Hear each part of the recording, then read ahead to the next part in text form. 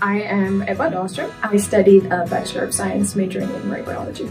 I took David Bellwood's fish class this semester, and it's basically exactly what I want to do with my degree, which is focus on the broad scale of how fish utilize their habitats, but also go into the details of how they use it. So for instance, functional groups.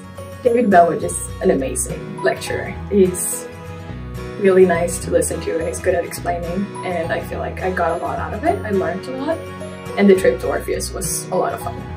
The good thing about the trip to Orpheus was that we actually didn't have an assignment related to it. It was purely an educational trip where we got to go and try out different survey methods to learn about different ways to survey fish and ecology.